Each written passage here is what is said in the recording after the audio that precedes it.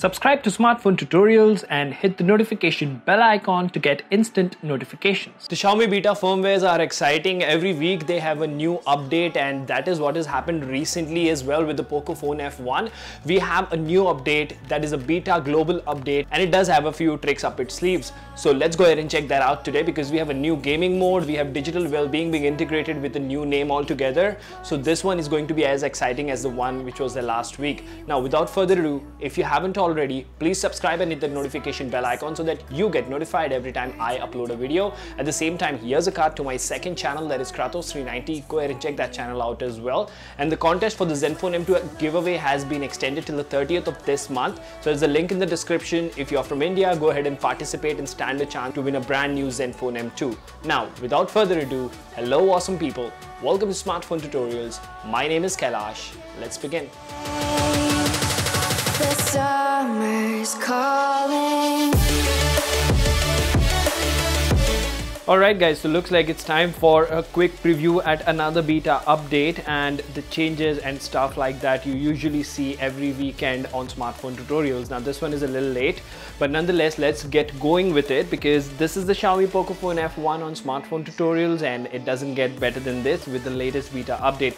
So if we go to settings here, and if we go to about, first things first, we will go ahead and check the versions and stuff like that. So this is the MIUI 10 Global 9.4.18 beta, and if you have a look at the security patch level, it is still 1st of April 2019. Now on some Xiaomi devices they have upgraded to, they have upgraded the security patch to 1st of May, but that's not a big concern because we are still up to date compared to the stable update or all the other features. Of course, this is still based on Android 9 Pie, which is a given because that is the update that is running right now. But overall, if you talk about it from a look point of view, from an aesthetic point of view, there's nothing much that has changed.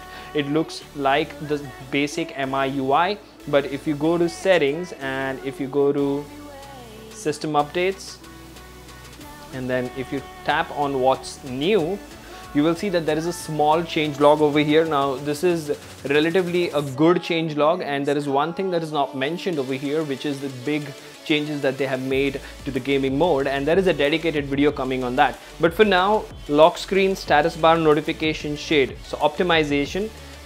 Wallpaper loads faster in second space now. So earlier what used to happen is, if you're using second space, which is basically using two phones in one, and if you were to switch to second space, the wallpaper would take some delayed time to load into and stuff like that. That was a bug. I have experienced it and they seem to have fixed it now.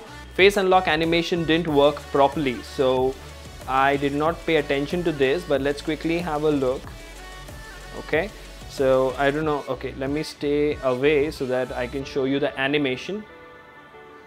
That's the animation, and if I come in front over here, it should work. Nonetheless, so that has been fixed. Now apart from that, battery info in the status bar was updated with a delay. Now again, this is something I did not experience on the Poco, because for me it was working perfectly fine, that the battery info or the battery status bar over here percentage didn't really update real time and stuff like that.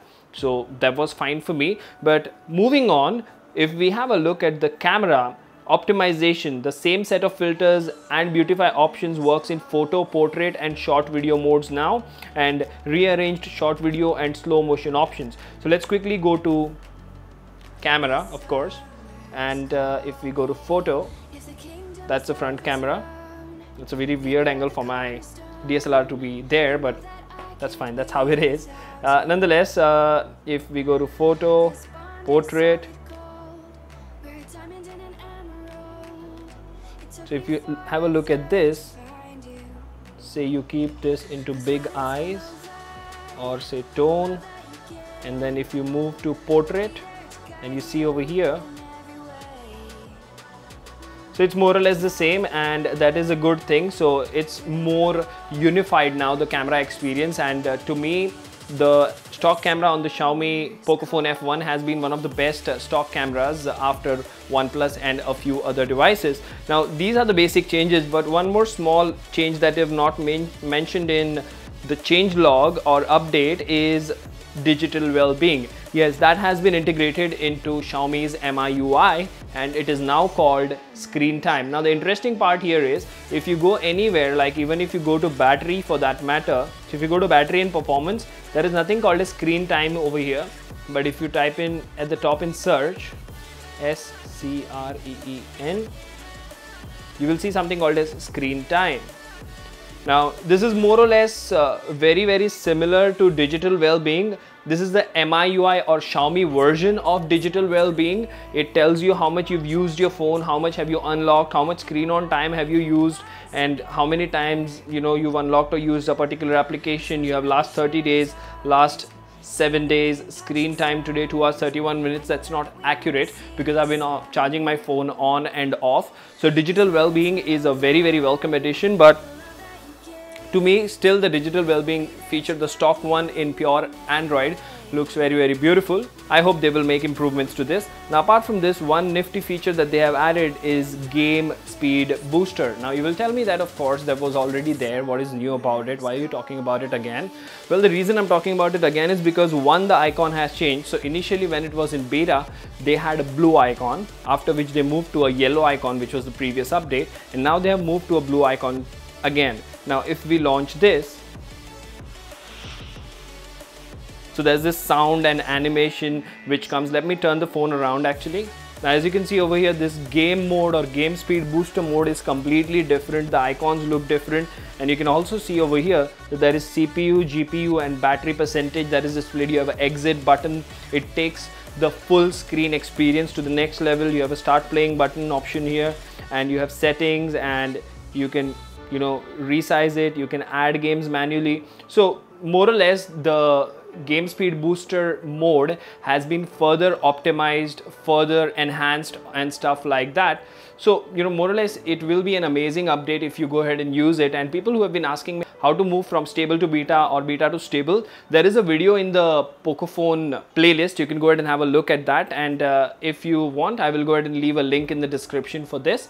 But for now, this was a quick look, and stay tuned for tomorrow's video, because in tomorrow I'm going to talk in detail about the game speed booster mode and what are all its features and how does it work and stuff like that. For now, this is Kailash signing off at Smartphone Tutorials. If you like this video, please like it and share it as much as you can so that we can grow and bring more awesome content to you.